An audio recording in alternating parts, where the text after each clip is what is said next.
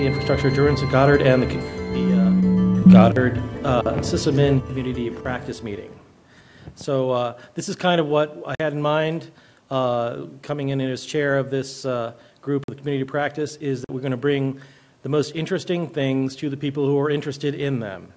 And if you're here, well, you must be interested. This is going to be a great talk. A couple of things that I was always concerned about when I started in the chair role is I wanted to make sure there was some training that would happen, that we would be getting looks at some tools, and that we'd be able to talk about interesting topics like security and things like that. I guess last month we had a really fantastic security roadshow, and that was just happened to coincide with this meeting, and so that was this meeting, but we didn't really mention much about the community practice. I guess we've talked about in the past things like storage, and we talked about Splunk, and this presentation is going to be a bit different because it's our first talk about open source tools. And open source tools are really important to NASA. I just gave Lance Albertson, who's our speaker, a tour of our data center in Building 32, S9, and they're 10,000 square feet, over 890 computers, over 8 petabytes of storage, and the amount of software that we buy to run that is tiny. We're talking about a few compilers, a little bit of IDL, but all the rest is Perl running on CentOS. It's all running Postgres databases. It's running Apache. It's running mostly Perl, a little bit of PHP.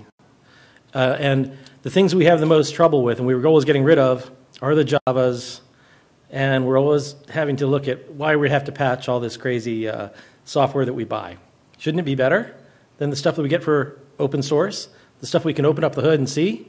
Well, I think that Lance probably agrees, or I don't know, let him say it, that open source is fantastic, and it's a tremendous resource for us, and certainly I'm looking forward to this talk, and welcome to the community practice. Thank you all for coming here, and thank you very much to Lance Albertson, who's going to be talking about Ganeti and our other private cloud platforms. But I'm not introducing him. Thomas is introducing him because he brought him here. Thank you. Thanks everybody for coming, and I'd like to thank the IAG and the COP for combining this meeting today and providing the resources like the mailing lists and the WebEx and things of that sort. I also like to thank AdNet Systems for sponsoring Lance's trip in the first place and for the nice little spread of food that we have outside. And then let's go to Lance. Lance is the director of the Oregon State University Open Source Labs. He has been involved in the Gen 2 Linux project as a developer and package manager since 2003. And since joining the Open Source Labs in 2007, Lance has managed all of the hosting activities of the OSL and provided about 160 high-profile open source projects. So they are hosting, using Ganeti mainly, a lot of open source projects, and they have quite a number of hits and resources. So Ganeti is, although not very well known, it's really a tool that has proven to be useful and easy to maintain. So you will see that in the talk today. He was recently promoted to director after being the lead systems administrator and architect since 2007.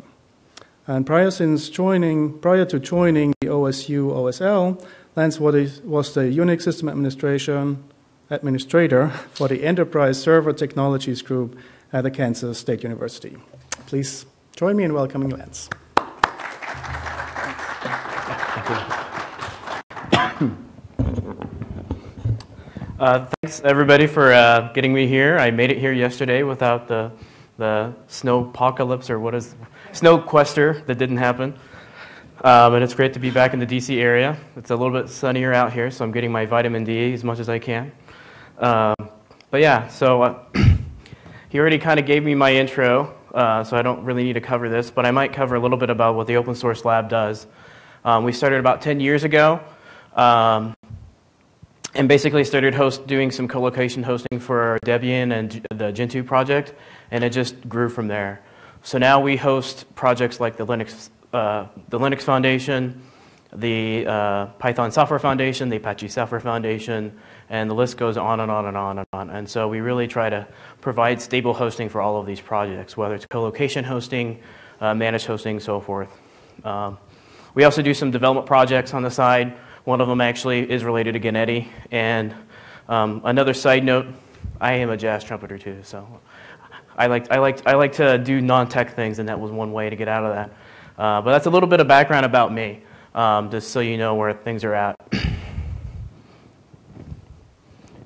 There we go. So first off, disclaimer. This presentation is of my opinions only. I have not done a scientific study of all of these, so take what I say with a grain of salt. You know, I might be wrong in some cases, but this is coming from my point of view. And I should note, you know, I'm a heavy Ganeti user, so I'm a little bit biased, but I do see the benefit out of the other cloud platforms out there, but for me, it works really well. And as he said, yeah, open source really the Open Source Lab wouldn't exist today without using all the open source tools that we have, so it's really important to us. So what am I going to cover? I'm going to cover 4 rather major infrastructure as a service platforms, kind of go over their components, what really you need to kind of look at, discuss their strengths and weaknesses, what they're really good for, what they're not so good for, some kind of best case uses for each platform, but I'm not going to cover any platform as a service or service as a service platforms. I'm strictly sticking to infrastructure as a service in this talk. And as you notice, I'll have some pictures. Most of these pictures are from our data center back in Oregon for the Open Source Lab, so this is our core router that has all of the bits for all the open source projects that go through it. So a little bit of background information from where I came from and how I got to Ganeti in the first place. So originally, before I even got to the OSL, the staff and students created a virtualization cluster using Xen and an iSCSI solution. So we had a couple of servers acting as the iSCSI target, and then we had a Blade Center that got donated running the nodes. The management of it was horrible, but it worked. But we got to a point where the iSCSI server couldn't handle the storage load anymore. It was just really, really slow. And so we started researching for an alternative tool. This was around 2009, I think, 2008, 2009. So this was pretty early on when the big cloud stuff was starting to happen. So the Open Source Lab is primarily driven by students, and so one of our students actually did an internship at Google this one summer, came back and said, hey, I worked on this project called Ganeti, you might check it out. And so I spent a couple months actually checking it out, and I had just timed it just right as they had just released a new major version release of Ganeti 2.0, which had a lot of improvements to it. And so we decided to go with it, wrote a couple of tools to kind of make it better for us, and stuck with Ganeti and KVM ever since and haven't had a problem really with it. So we really had some great experience with Ganeti. I'll knock on wood, but we really haven't had a problem with Ganeti itself since we've implemented it. You know, there's always the little quirks here and there, but all in all, it's been working really well. Most of our issues have been probably with KVM itself. But those have gotten much better over the years. In the process, we really wanted to have our projects have a web app front-end access to the Ganeti. Ganeti is primarily command line driven, so we decided to create this Django project, and we created something called Ganeti Web Manager, which I'll talk more about later. And you know, as it stands now, we're actually trying to find ways of augmenting our services with things that kind of fit with Ganeti, whether it means looking actually at OpenStack for some things that we want to do, or some other third-party projects like SynNFO, which I'll talk about later, and so forth. So that's kind of the experience of how I got into Ganeti in the first place and kind of what came out of it. So I think we migrated about 60 virtual machines at the time to this platform, and it worked out really well. So where are we at right now with private infrastructure service offerings? Well, for one thing, you have a lot of options, almost too many. It's hard to tell which ones you really want to have. You know, a lot of them really tout having AWS API support. So if you're dealing with the public cloud quite a bit, you know, that can be important. If not, you know, you don't have to worry about it. The maturity of the projects vary quite a bit. Some of them have been around longer, while others are still quite young and you quite don't know their stability. They also kind of solve different problems. You They tackle a specific type of a hosting situation that you wanted to do, and they kind of came out of that. Each platform really can vary in complexity. They can go from something pretty simple to having a whole bunch of different components that are in it. And so for me, as a sysadmin, I like things that are simple. I follow the KISS principle when I can. So that's important to me. But that's, again, something to kind of consider. And there's always differences in the back-end architecture, whether you agree or you don't agree with how they have things deployed. So that really plays a role in kind of the current state of how things are. So what do you want to have out of it? That's kind of what you need to think about when you look into what do I want to do with my virtualization. And these are some of the key things that I would think about. How easy is it for me as a sysadmin to use and to maintain and to upgrade? How easy for regular user to interface with it? How often will they need to interface with it? Is it fault tolerant to hardware failures? What if you have a node goes down? How easy is it for you to shift resources around and move a VM to another host or bring another one up? Does it require a lot of extra hardware with this architecture? Some of these platforms require you to have multiple servers just to have a minimal system, while some of them you only need one machine to have a system to start out with. And some of the cloud platforms really vary in performance, and that really stems with how does the VM storage, or where does the VM storage actually live? Is it local storage, or is it a block device living on iSCSI, or is it over NFS, that kind of stuff. So it really varies quite a bit.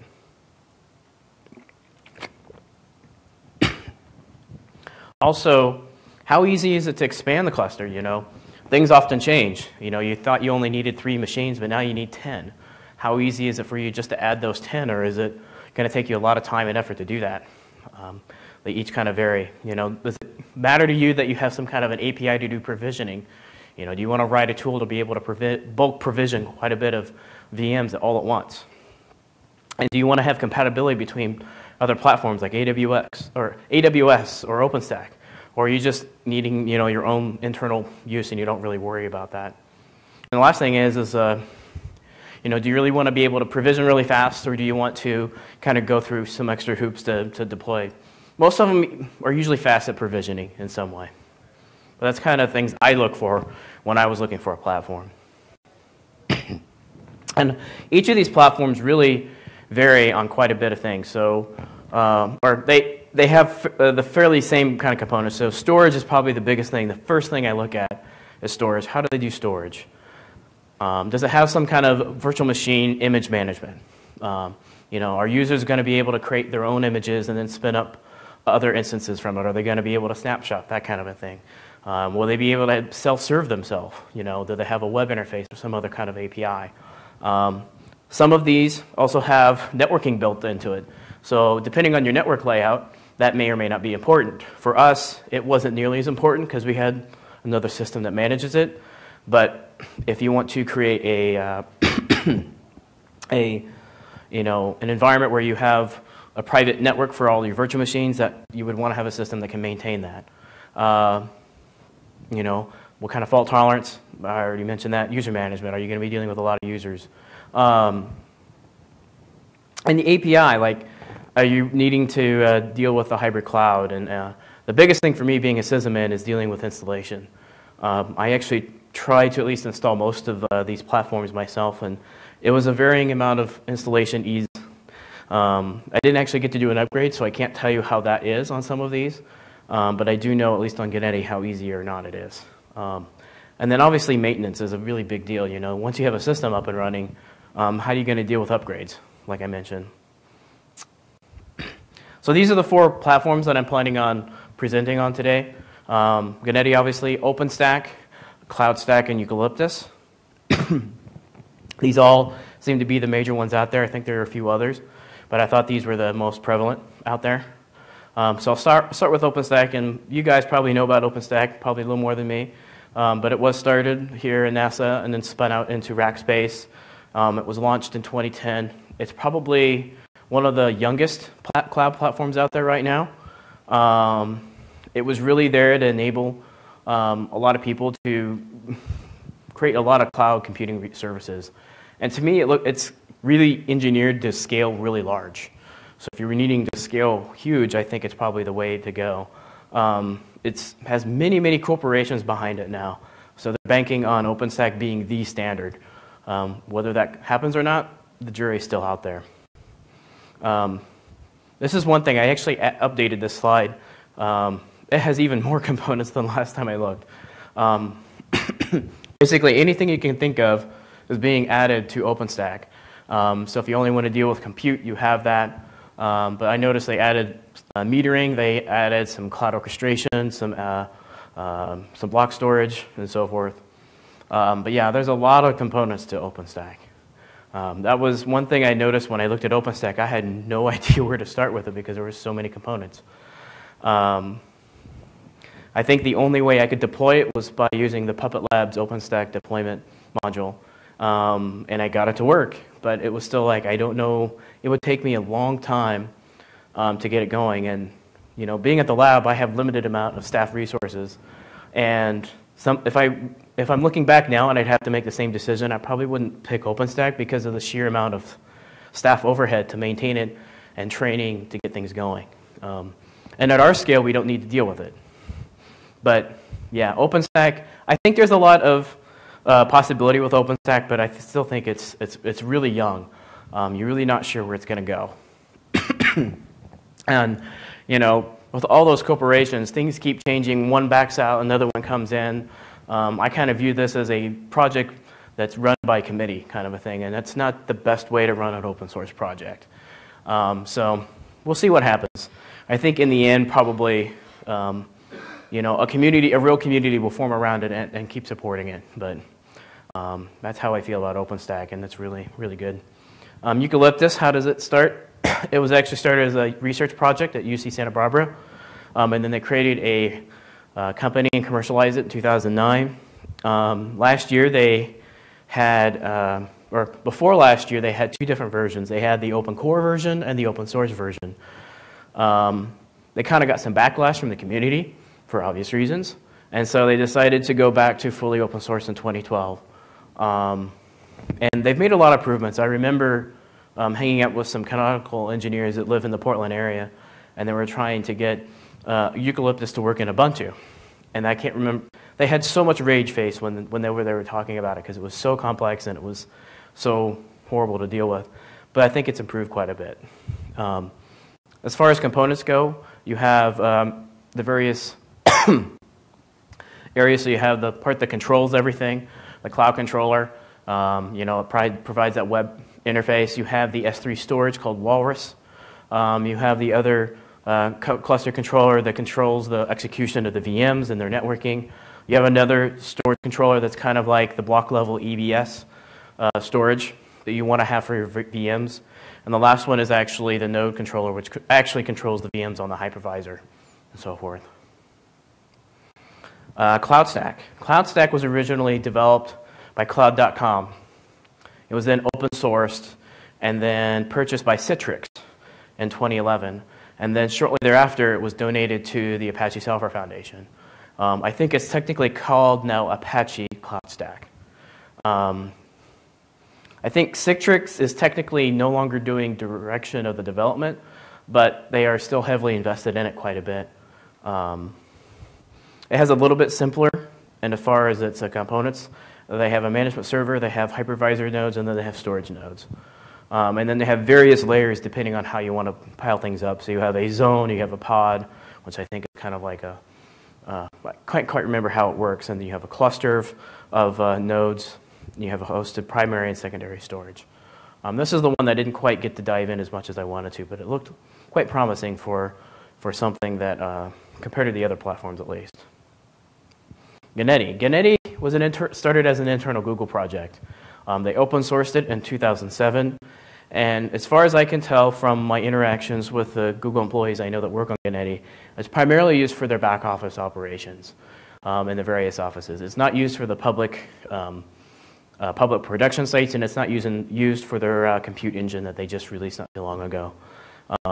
It's for things like DNS servers or development servers that the employees need to have and so forth. They really focused on making it hardware fault tolerant. They didn't want to buy expensive hardware and maintain it. They wanted to buy their cheap hardware like they do in their server, in their regular servers, and just deal with failure via software, which is kind of what they do. So they kind of went with the approach of using local block level storage, which for them worked really well. And like I said, they're trying to use commodity hardware, and that's kind of their goal. As far as its components, you have essentially 4 daemons that run. You have the master daemon that runs on the master node that controls the whole cluster. You have a node daemon, and it kind of controls all the low-level functions such as storage management, VM control, and so forth. You have a configuration daemon that provides a way to query the configuration, copying the configuration between the nodes. And then it has an API daemon that runs on the master node, which provides a remote API to access Ganeti outside of the command line. They also have some optional tools that help with auto allocation and rebalancing. So these H tools are actually written in Haskell, and they provide a way of when you deploy VM, you don't have to worry about what node it goes on, it just picks it for you. If you take a node out of rotation and you want to rebalance your cluster, you can use a tool to rebalance your cluster using Ganeti H tools. It's a pretty handy tool. Now with Ganeti, Ganeti is kind of like a base layer. It doesn't really it's not really considered a true cloud platform, I would say. It's basically just VM management. That's really what it's for. Like I said, it's only a command line interface, so it doesn't really have a lot of user-facing functionality. So there's been a couple of third-party add-ons or projects that have spun out of Ganeti itself. The first one being Ganeti Web Manager, and this is a project that started at the Open Source Lab, and it was really intended to be kind of a web version of what you have on a command line, kind of targeted for the system administrators more than the users. But it really added permissions and group capability. So if you did want to give access to VMs to users and you only wanted them to have console and power access, you could do that. If you wanted to make one of the users a group admin so that users can just sign up and they can add those users to that group to that same permission, you can do that. You could add even more permissions, so you can do quotas. So you can say, oh, you can only make, you have 30 gigs of space and 20 gigs of RAM or whatever. You can split out your VMs how you want. And so we have that capability in that as well. But really, it's just a UI front end in front of Ganeti is kind of what its intended goal. It's still kind of a beta project. There's a little quirks and bugs, and we're trying to move around fixing the interface, but it's pretty useful and a lot of users are using it. And we're using it right now as well. Another one is called Synepho, which apparently is a Greek word for cloud. About the same time we created Ganeti Web Manager, I met up with one of the primary developers of Ganeti at LinuxCon in Boston. And at the same time, some folks from GRNet in Greece were there, and they were heavy users of Ganeti as well. GRNet is basically the Internet 2 of Greece. But anyways, they're a really heavy user of Ganeti, and we initially started doing Ganeti Web Manager together, but they really had bigger ambitions on what they wanted to do. And really what they wanted to do, they had a user base of basically a couple thousand users, and they wanted to be able to deploy manage systems or VMs, kind of self-service. And they were already invested in Ganeti, and they really liked the architecture of Ganeti. They didn't want to switch to OpenStack or something else. And so what they wanted to do was create Ganeti as a cloud service, and creating an application layer on top of Ganeti to do that. And so really you can think of it as a cloud, an extended API, and a user interface. It has support for DRBD, which is already in Ganeti, OVM, shared filed, and then they added support for RDB, which is essentially Ceph and RADOS file systems. So they really had some big ambitions with it. And this really changes Ganeti's appeal to a lot of people, I think, depending on what you're trying to do. A little bit more about Ganeti Web Manager. It's Django-based, so it's Python. Like I said, already targeted for sysadmins. If you just want to be able to use Ganeti and have a simple web interface, this is great. You can use it the same instance with multiple clusters, and then you can have permissions the same way throughout it. And I said, we're the primary contributors. I do have some screenshots so you can see what it looks like. This is actually on our supercell cluster, so you can kind of see what it looks like. That's not Java running. That's a HTML5 open source project called NoVNC embedded into Ganeti Web Manager, and I think SysNefo uses the same thing, so we can connect through it. And we use a VNC off proxy so that the VNC port resides on a closed network, but the web interface talks to it and has a temporary password to connect to it. So that's how we do the VNC out through that. So we don't have to expose VNC to the world, basically. Another shot of like taking a detailed look at a VM. You can see who owns it. You can see, ooh, I wanted to use this big, it's like a lightsaber. But the owner is Drupal owns this one. It's running on Supercell 2. It's running Debian Squeeze. That's actually the port that the VNC is running on. That's how much memory, how many virtual CPUs, and then some more information. And it goes further down, but I can't do it in a single screenshot. But yeah, that's what it looks like from a Ganeti Web Manager point of view. And there's a lot more screens in there. Now, SysNefo. I just saw a presentation at FOSDEM a month ago by the primary lead tech for this project, so it was really great. And I've used a couple of slides from his presentation. But it's components, and it looks a little bit easier when I show the next slide because it shows some of the diagrams. But basically, you have Cyclage, which provides the compute network image service. So I think this is essentially the web front end. Now, put a little disclaimer. I haven't really played around with this too much, and I haven't had a chance to fully deploy it myself. So, like I say, take what I say with a grain of salt, but I'm really excited about this project because they put a lot of effort into it. They've also created a file block storage service called Pithos. They recently created a block storage service called Archipelago. And then they have this self-identity service that actually ties in with, I think, Shibboleth quite a bit. And really what it does is it adds true cloud-like features to Ganeti. Some things that I noticed, they even had a handy command line utility that basically talks OpenStack to it. So if you wanted to deploy, instead of, if you're a developer and you don't want to deal with a GUI, I just want to deploy something, you could use their command line utility in theory and deploy a Ganeti instance really quickly, and you don't even know it's Ganeti in the background. Now, as far as what this looks like, and this is the slide that I borrowed, this is what OpenStack basically is it's everything. It uses KVM primarily in the bottom, or Zen, libvirt for managing all of that, and then OpenStack basically has all the other components underneath there. Now, how does Ganeti look like from using SysNefo? So you have KVM in the bottom. Ganeti also supports Zen, I should note, but I'm a big KVM fan. And then Ganeti provides the node and the cluster level where it actually provides the service.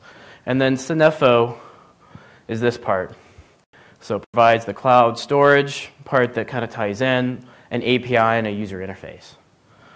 So it adds an extra layer on top of Ganeti. Now, as a Ganeti admin, you can still use Ganeti as you want, basically, which is great. And that's the same with Ganeti Web Manager.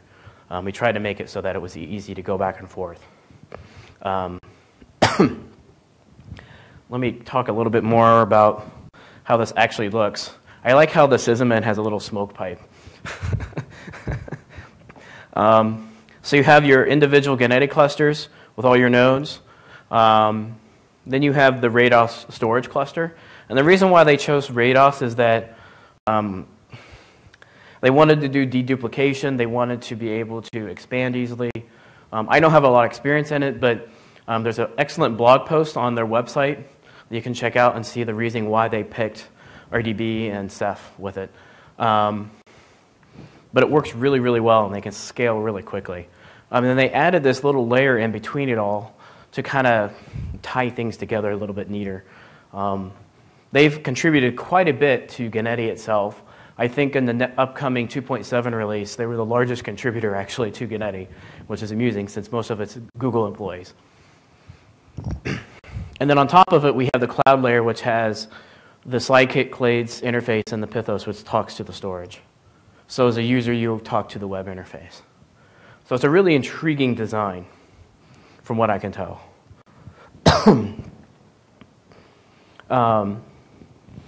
I did try deploying it this week. Fortunately, didn't quite get it going, but it seems to be really geared well with Debian. So if you're a Debian user using Squeeze, it's pretty easy to deploy right now. I imagine making RPMs wouldn't be too hard, but they basically have packaged up all of the various components.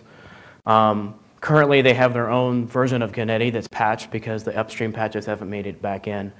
But it looks really intriguing. They basically are running, I think, around 2,100 virtual machines with about 1,700 users on their cluster, and everybody seems to be going pretty well. So I'm pretty excited about it. Give it a try. I wouldn't probably use this on our main production cluster, but we also have a test build cluster for open source projects that I think I might try using this. We're also, at the university level, thinking about building out a new research cluster, and I think this might be a really good platform if it isn't too complex.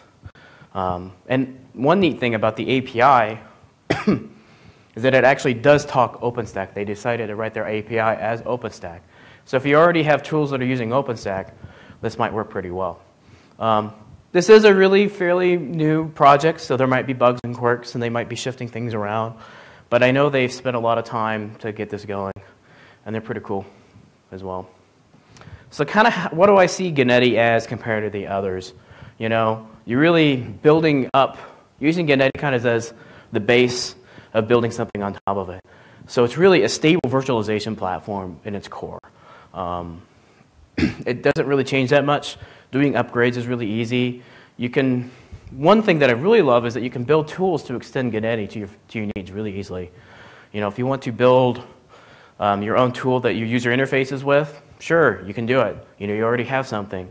One thing that I was actually considering looking at is we're finally trying to switch over to Puppet from CF Engine, and we're looking at using Foreman for doing some node management. Well, they have a nice little interface there that can tie into AWS, libvirt, VMware, and all that, but they don't have a connector to Ganeti.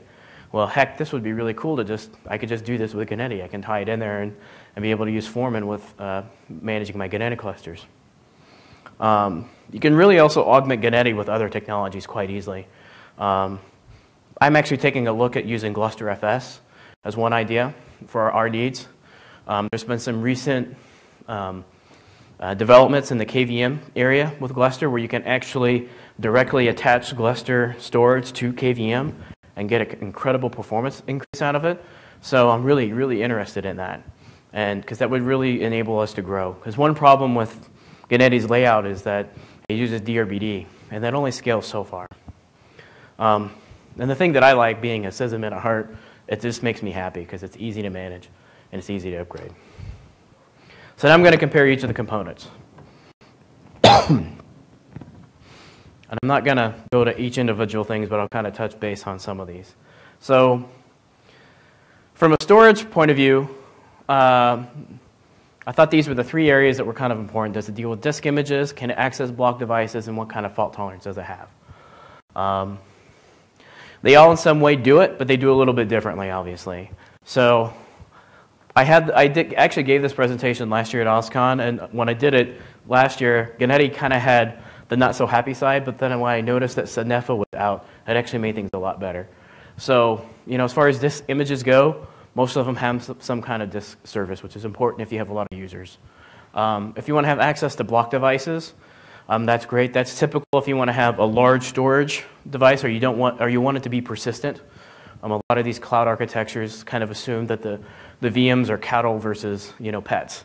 So you can throw away the cattle VMs, and you don't want to worry about the storage. Well, to me, also block devices means potentially higher performance, at least in the case of Ganeti, with it being local storage. And then fault tolerance. That was the one thing that a lot of these kind of was an afterthought, where they're like, oh yeah, we can do that. They all kind of do it a different way. And I know initially most of them kind of assumed, oh, you build out the storage architecture, and the storage architecture is the fault tolerant by itself. It's not really tied into the cloud platform at all. In the case of Ganeti, it's built in from the beginning. That's just a part of it. Now, they have added features so that if you want to have something like a nice SAN that you already paid for, you can use that. You know, some of them use rsync for some kind of a backend. That might work, depending on what you're doing. But yeah, a lot of the storage part is you have to build your storage to maintain it. Now, I haven't checked recently, but I think several of these have improved this quite a bit. So this might have changed since the last time I've looked. Now on the VM image comparison, they all do pretty well, except Ganeti. Ganeti's, by default, the way you deploy VMs is really kind of odd. When I first got into it, essentially Ganeti was used only on Debian systems. And they essentially used Deb Bootstrap to install the instances. They would keep caches of it. When I got into Ganeti, I decided, well, I wanted to have an image-based service. So I created my own instance creation script called instance image. And it basically, you create a tarball image or a disk image or a QEMU disk image of your VM, and you deploy it. Well, it's a kind of a manual process to keep the image up to date. The user can't really do it, but I could deploy a VM in 30 seconds, which I think was pretty awesome, and it's fully functioning.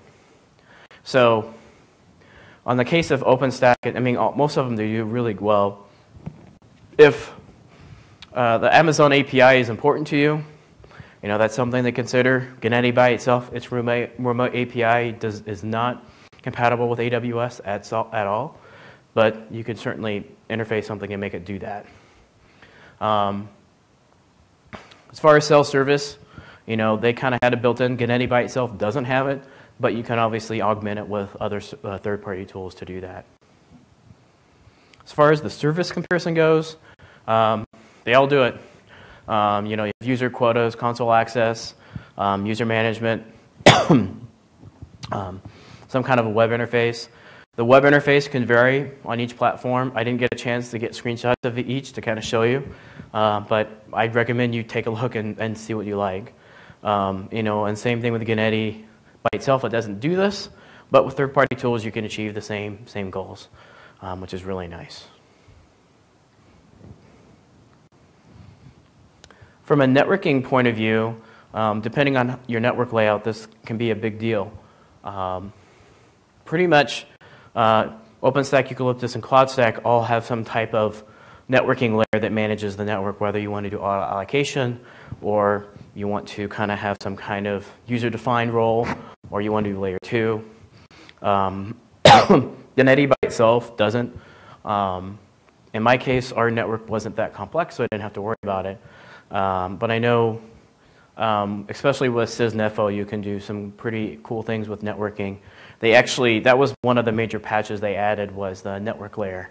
So now you can manage your network from Ganeti if you want to, which before you could not do, which is kind of a nice feature that got added.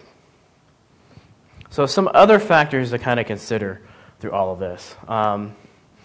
Like I say, a lot of this is my opinion. But the code base, you look at each of them. Python or OpenStack is mostly Python. Eucalyptus is half Java, some C. CloudStack is primarily Java.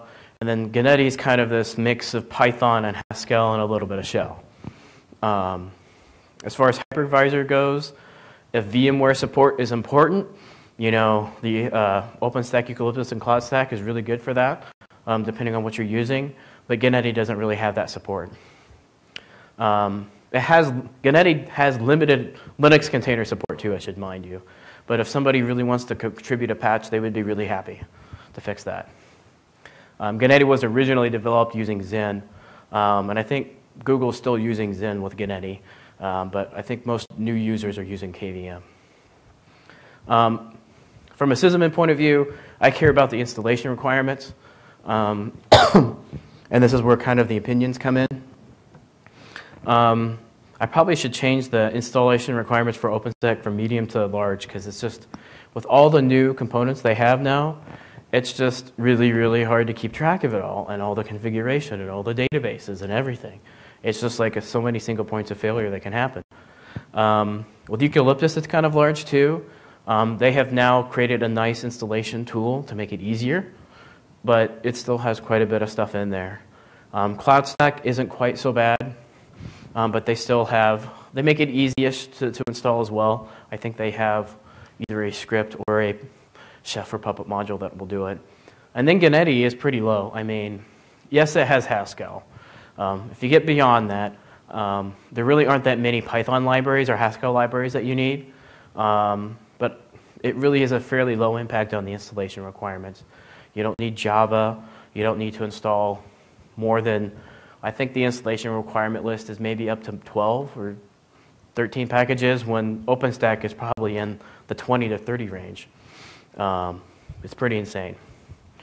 The maintenance one, that's the one that was hard for me because I couldn't do like an upgrade to see what it was like. But just kind of looking at the architecture, this is kind of what I looked at. With OpenStack, and from what I've heard from friends that use it, trying to do an upgrade in OpenStack is not easy because you have so many components and you have to upgrade them all at the same time. And if you shut them down, you can't really keep your instances running. So they may have fixed this. I'm not sure, but that's something to consider. Eucalyptus, I think this kind of depends on the size of machines you have. I think if you have a lot of machines, it might get more complicated, but in general, I think they do a decentish job. From what I can tell, they've improved it quite a bit, but like I said, I haven't got a chance to really try it. I think CloudStack is probably kind of in the same boat where it's kind of like a monolithic application, so it's a little bit easier to manage and upgrade. So there aren't as many moving parts per se that you need to touch, but there's still, you might have to take VMs down to kind of do some of the stuff. Now we get to Ganeti. This is something that I love about Ganeti, is when I upgrade Ganeti, I don't have to shut down my VMs. I do have to shut down Ganeti, but that doesn't stop the VMs. It just means I can't manage the VMs. So I can shut down Ganeti, upgrade, run the simple tool that updates the configuration file, and do, as long as I follow the steps exactly, I can upgrade Ganeti really well. Our original production cluster started at 2.0, and it's moved all the way up to 2.5.2, I think, is where we're at. And I have yet to have it completely fail on me, knock on wood, when I do that. There's a few little quirks that happen sometimes, but I don't have an outage, which is a big deal. And I know they've done a really good job of documenting the upgrade process. So as far as upgrades go, I love Ganeti. Now, as far as installation goes, this kind of depends. Some of them are included in a distribution, so you can use them really easily, or some of them have their own repositories, which you can get the latest and greatest from. But really what I notice is just the amount of upfront configuration you have to do once you get everything installed. Like OpenStack is insane. There's so many things you have to touch to get it going. Things like Puppet make it easier, but still it's quite overwhelming. And then getting the cluster just off the ground is a really big deal to me. So when I look at OpenStack, it's really well included in Ubuntu. There's lots of configuration, but there's a Puppet Labs module that makes it easier. Eucalyptus, they have a really good install guide. They used to not have it. They had a lot of users whine about it, and they changed it finally. They have both yum and apt repos, which make it easy. And it didn't really take that many commands. They've really simplified the initialization of it. So as long as you stick to operating systems they really support, it's pretty easy to get going. CloudStack, they provide their own repos as well. They have a really good install guide, make it easy. And really, there wasn't that much configuration that was needed to get it going, which was pretty nice. And then Ganeti, including in Debian and Ubuntu. There's a couple of apt repos for CentOS out there.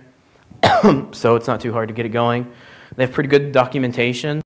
I know they have a quick start guide, which is really nice to kind of walk through, but it works out pretty well. And the initialization is really easy. It's one command and it's done. And it takes only a few seconds to do. So it works really well. Now, what are their strengths and weaknesses? This is kind of another way of taking a look at it. So when you take a look at CloudStack, it has a really young code base, at least from the open source world point of view.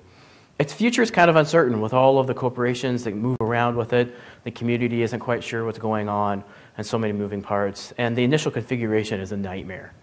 But the strength of it is it's a single code base. It's all Python. It has a huge growing community, thanks to their marketing effort. And there's a lot of corporate support. So, I mean, there's a lot of potential in OpenStack. I think it's something you don't want to ignore, but it's something that you might want to be careful about if you want to go all in. Eucalyptus, the installation requirements are kind of big, but If you get by that, it's not a big deal. It's really configurable, but it's not very customizable. So if you want to try to do something outside of what Eucalyptus thinks you should do, that's kind of hard to do. So as long as what Eucalyptus provides works for you, then it's not a problem. And then they kind of had that community inclusion problem, which is kind of a big deal in open source, but I know they've been working on it the last several years, fixing that. If you want to pay for it, they have really good commercial support from what I understand. They do have fault tolerance capability. During that time period when they went open core, what they basically did was write components that directly access proprietary equipment like SANs and other kind of various storage technologies. So if you have that and you want to use a cloud platform, they're kind of one to go with. And they kind of offer a nice hybrid cloud solution. So say you already have stuff in Amazon, but you want to kind of have a private cloud to do stuff here and you want to be able to move back and forth quite easily, Eucalyptus might be a solution in that regard. I've heard mixed results on whether how good that is or not, but you know, the jury's out on that. Cloud stack. I'm a sysadmin, I don't like GUIs, so GUIs kind of go minus for me. But it seems very, very GUI-centric. There isn't much you can configure on the command line. Everything is basically done in the GUI. From what I could tell, the last time I looked, it's basically a single Java core, which can be a weakness and a strength. But I thought it was kind of weird. It was just one core that you had to install basically on all your nodes. And its AWS integration isn't that good. I think it's kind of there, but not the best. But the nice thing is that the GUI is really nice and slick. It's easy to use. The stack itself is fairly simple. I know it's ironic I say stack for cloud stack, but yeah, I think the stack itself is fairly simple to understand. I think it was 4 or 5 different components, and then it was kind of like an onion from there. And it seemed like the storage backend, you could customize it. So based on what you wanted to use, it was fairly easy to deal with. As far as Ganeti goes, it's a very admin-centric, sysadmin-centric cloud platform, if you want to call it a cloud platform, at least by itself. This slide is more about Ganeti by itself. Its VM deployment is really weird compared to the others. It's not, when it was originally created, clouds didn't really exist. And so that concept really wasn't ingrained in initially.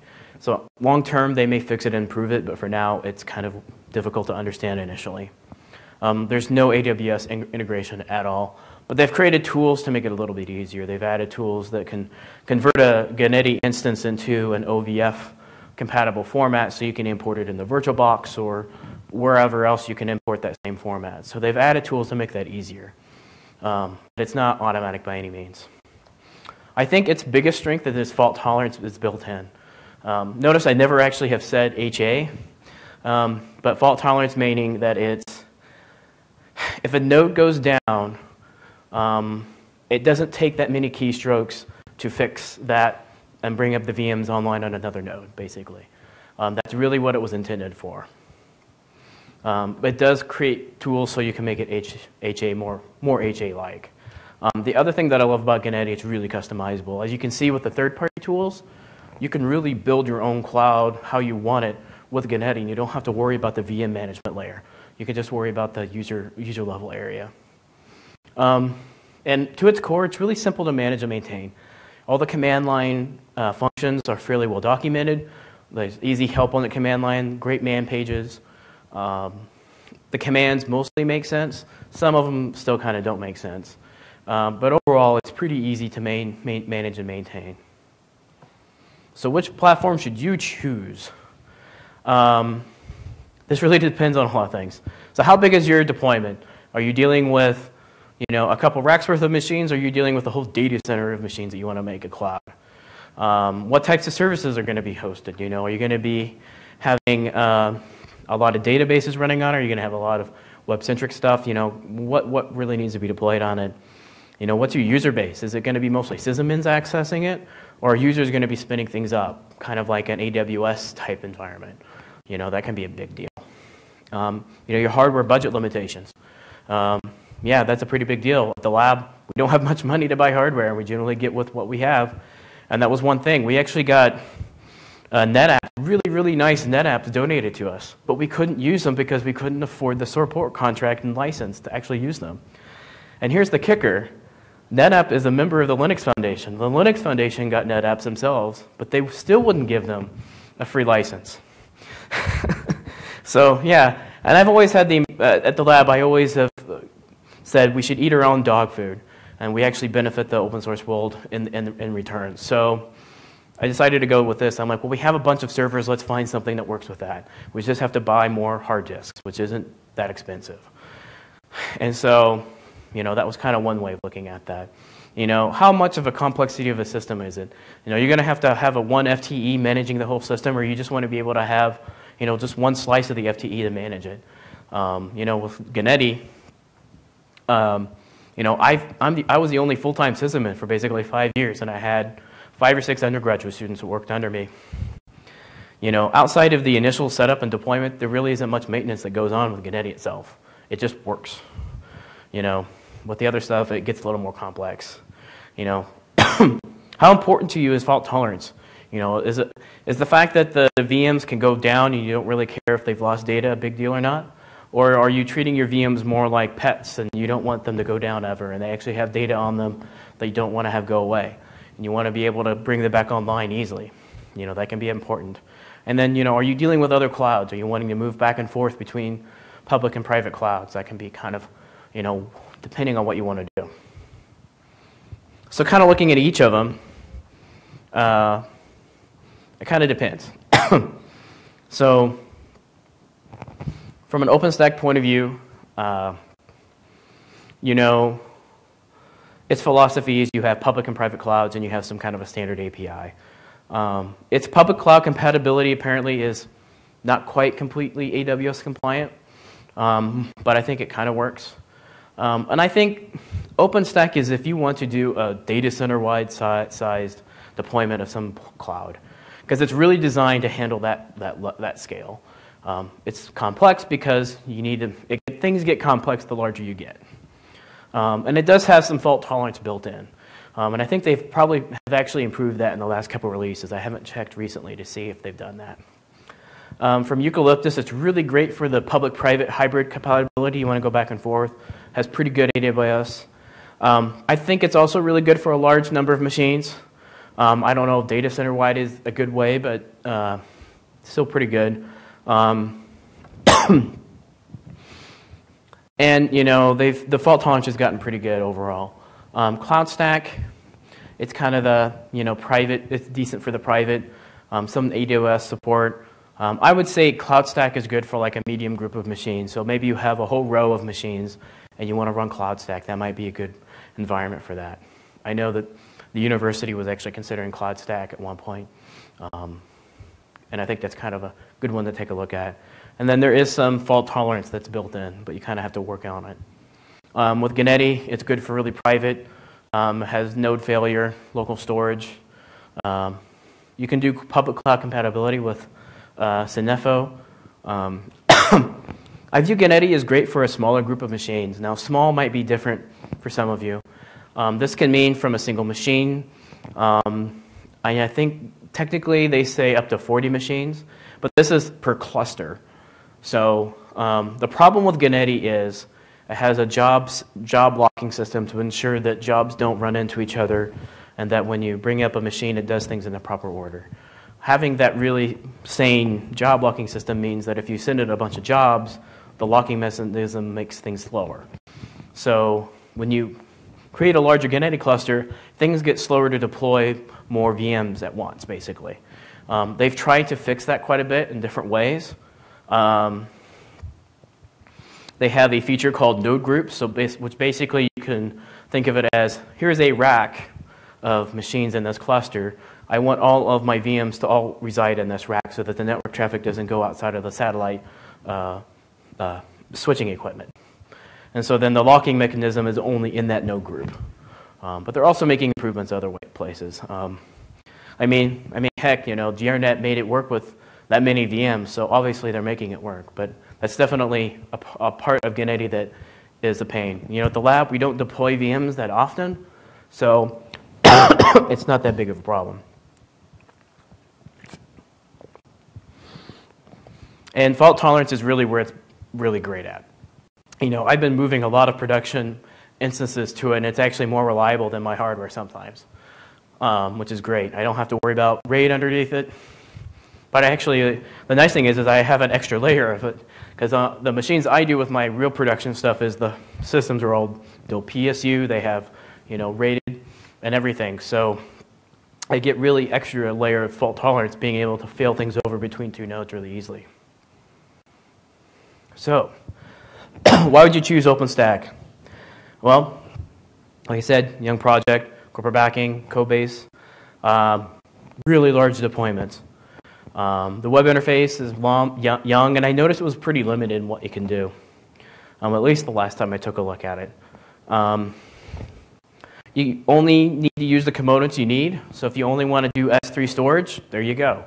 If you only want to do compute with a few things here, you don't need to deal with the IDD management layer, then there you go. So it's kind of nice. So you don't have to do the whole stack if you don't want to, if you don't need to. But it's pretty complex in its setup. But it has pretty decent APIs. Eucalyptus is actually a fairly mature project. It's been around quite a while comparatively. There's a lot of features. The code base is kind of complicated. Really great commercial support. And with its refocus into open source, it's really helped kind of bring them back to center where they should be as far as the open source projects are. As far as CloudStack goes, there really isn't much distribution support, so if you want to be able to apt-get install, you can't do it, but they have a repo, so you can do it. There's a lot of features. You know, it has some fault tolerance built in. I viewed it as a monolithic component architecture, which may or may not be good or bad. And there's been a lot of recent ownership shifts with the project. But I think with it being an Apache now, it's probably going to be pretty stable now, and it seems that each time I interact with folks with it, it seems like it keeps doing much, much better. And it's actually used by several large hosting providers. I want to say, was it GoDaddy that uses this? I don't remember. One of the really large ISP or type companies like that use this. So you can scale it up pretty well, and it's a pretty good option out there. So it's definitely, if I would need to choose something between, if I couldn't choose Ganeti, I probably would look at CloudStack next, is my opinion, what I would do. Choosing Ganeti, fault tolerance, smaller clusters, less complexity. I think it has much better performance because of the local storage. But it only solves the compute problem. So you have to use third-party tools to really augment its capability to be like the other cloud platforms. I know I've been touting Ganeti quite a bit, and I'm sure some of you have never tried it out before. I actually have a Vagrant testing environment. How many of you know what Vagrant is? Oh my, I could give a whole talk about that. It's an awesome development tool. It basically uses VirtualBox or VMware, and it allows developers to have a production-like environment on their workstation really easily. So if you already have Puppet modules, and you want to just deploy, or they want to have a VM set up exactly like production, you can use it with Vagrant. Check it out. Anyways, I have a Vagrant testing environment. So if you want to try out Ganeti, go to my GitHub and check it out. Make sure you read the README to know exactly what's going on. But you can test a 1 to 3 node setup. I have CentOS, Debian, and Ubuntu there, so you can try whichever flavor you want to try out. And then I also have a walkthrough PDF guide. So if you actually want to walk through the steps and see what it's like to do a failover, you can try it out yourself. I originally created this so that our Ganeti Web Manager developers can have a stable development environment.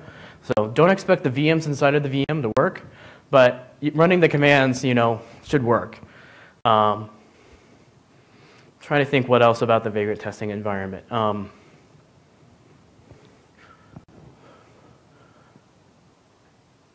Yeah, it's just a really good environment to try out. And if you have questions about Vagrant, let me know.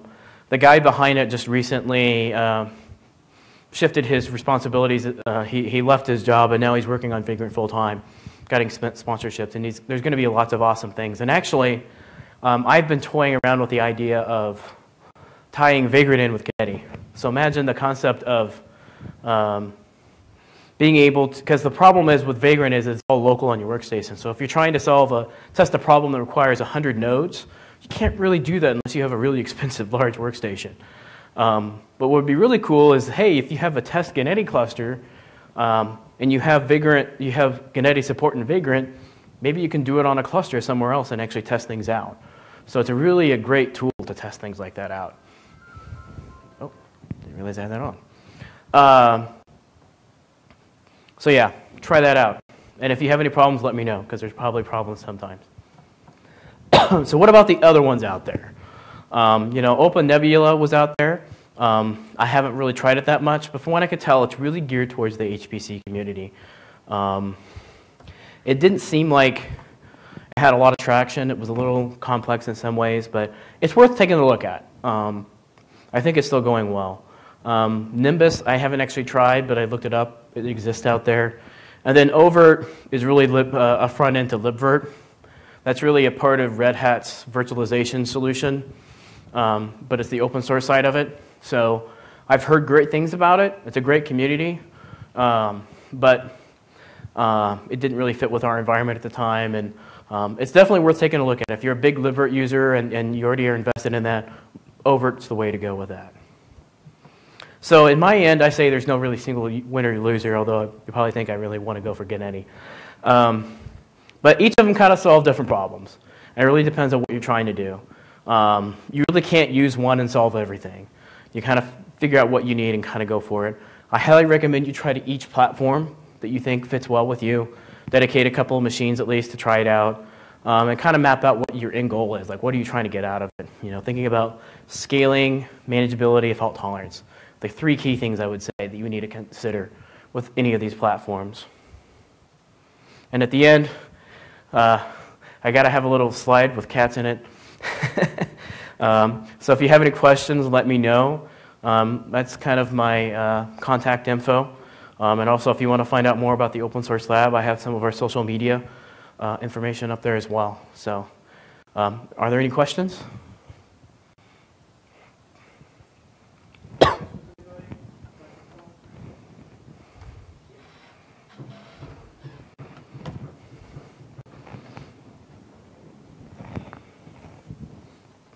Are you hosting any services for the university itself? Oh, at the Open Source Lab? Yes, but very few. We're hosting the help desk solution that runs using OTRS. We're hosting that for the university. But outside of that, we really don't host anything directly for the university. There are talks about us, like with this research cluster they want to build, that maybe we be a part of that. But no, nothing, not directly, no. We're really geared towards the external open source communities.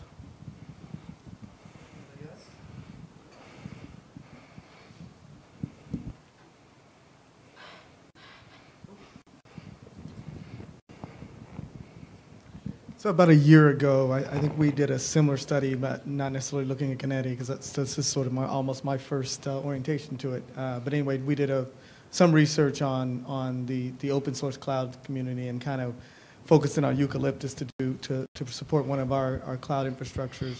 We'd like to, I'll probably share that paper with you if you want to take a look at that. But the other thing is, what do you think that sort of the open source community is evolving around? I know a lot of support, as you said, has been pushed behind OpenStack, and a lot of people are sort of betting that it's going to sort of end up being OpenStack and Eucalyptus just because of the corporate support.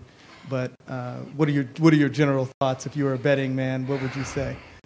I don't know. I mean, it would depend on the environment. If it's going to be like a huge company that wants to invest in it, you know.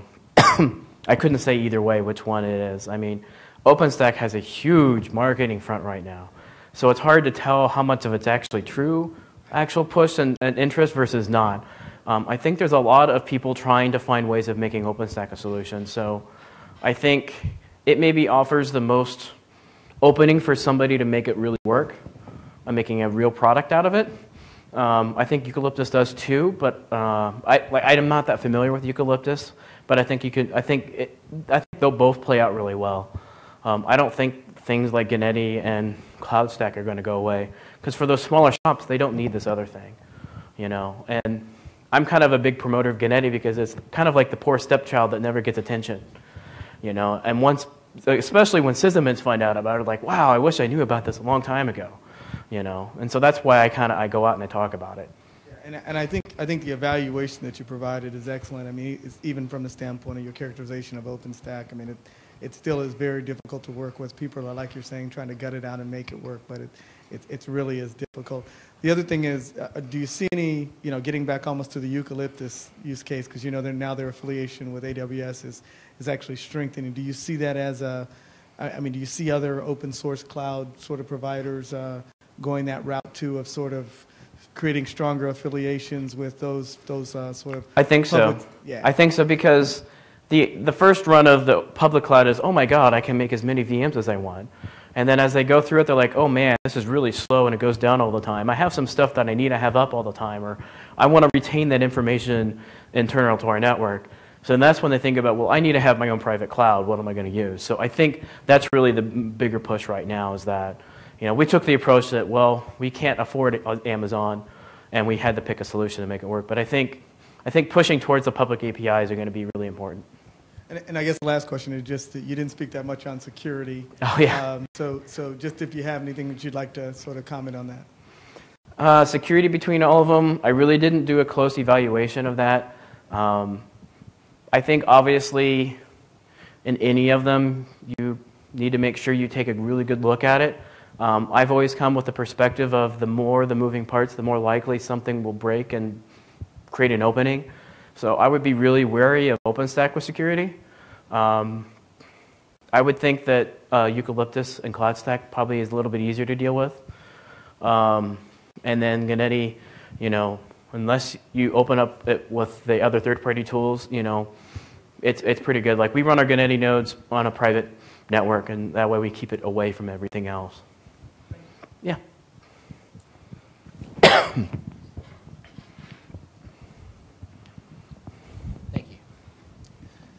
One of the things we kind of lost our capability to do is to have an all-processing site for our satellite data processing systems. This was because of a data center consolidation initiative. We used to have things in other buildings, and now they're all pushed into one building, which I showed you. That line of servers, that was our alternate processing facility. Now, how difficult do you think it would be to spin up, say, a 3-rack system in a remote location? Picture West Virginia, or maybe way up north in Maryland somewhere, at least 50 miles away.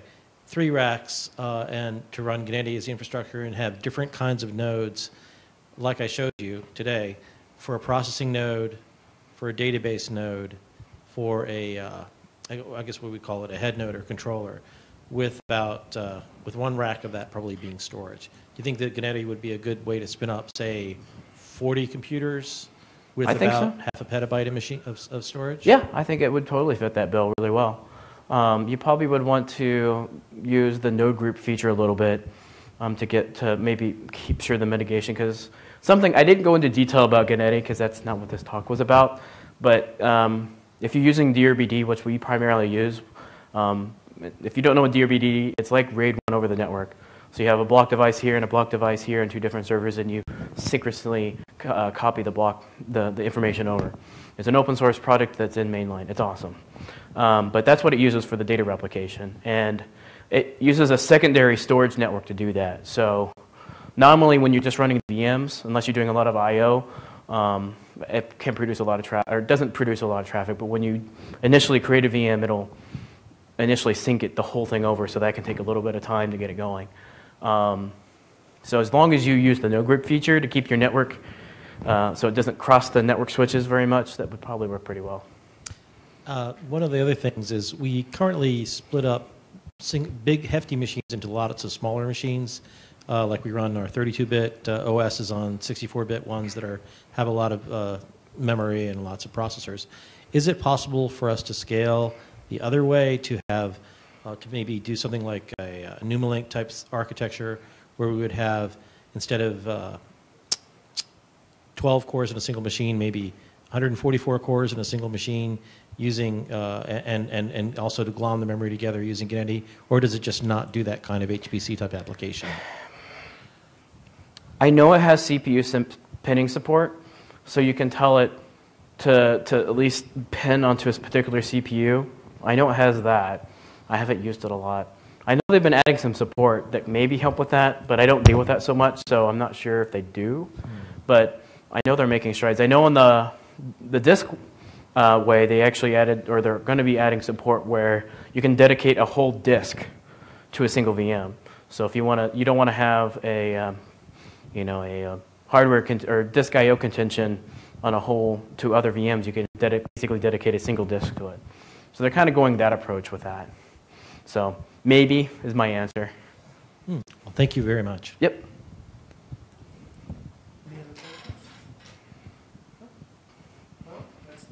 Oh, did you? No, sorry.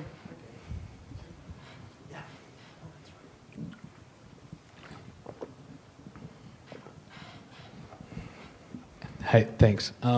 I got like one personal use case kind of going in my head. Right now we're on VMware. We got 2 nodes, maybe running 30 instances, and say we want to go open source, spend a little less money. Do I do it now? Do I jump ship and go to one of these solutions? Do I wait 6 months? Do I wait a year? See if there's a winner, or like a head horse. What are you currently using? VMware. Oh, VMware? Yeah. Okay. Well, I'm obviously biased, but I'm asking for bias. Me personally, it depends on your use case. It sounds like Ganeti would fit well with your use case, with the size that you have. So, take a look at it and see if it works. Are you deploying a lot of VMs off them, or are they kind of like pets and you deploy them and they're just there? Both. It's like literally like VMs we don't ever want to go down. We really, really, really need them, and then we have some like we don't care about. I would say, yeah, give Ganeti a try and see how it works. Are you dealing with any Windows machines on them? 1 or 2. Yeah, I mean, like with Ganeti, I mentioned that deployment is a pain, but there's ways around it. So you don't have to use the deployment mechanism that Ganeti has. You can basically do a no install, which it sets up the disks but does nothing else. And you can go back and say net boot, and then you can do pixie boot. Perfect. So if you want to do something crazy like Razor to do your awesome net boot installs, there you go. Great. Thank you. Yeah. Appreciate it. Thanks. We have anybody on the telephone for questions? Doesn't look like it.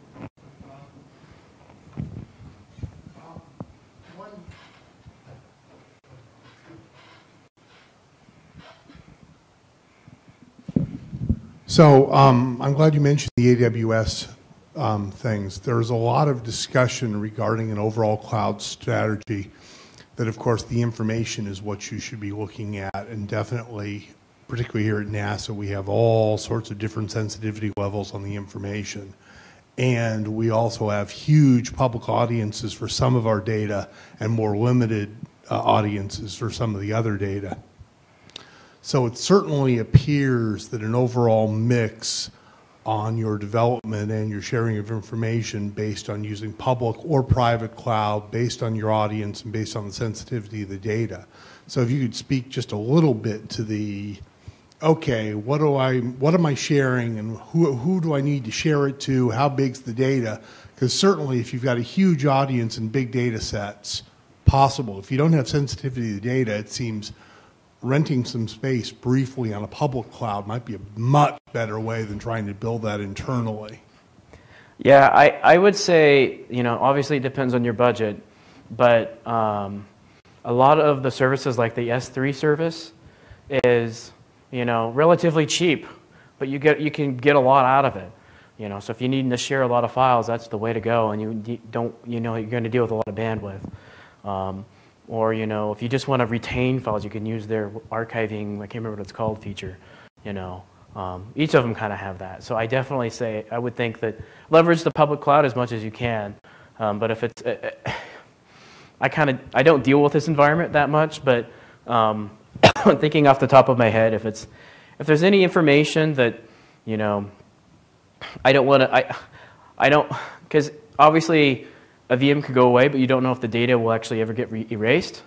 I mean, it probably will, but there's always that possibility. I know most of these facilities destroy their hard drives and so forth, but you lose that capability of directly accessing the disks, so for example, in the data. So that's kind of the thing, like, depends on the use case. Did that answer it, or did I go in the wrong direction?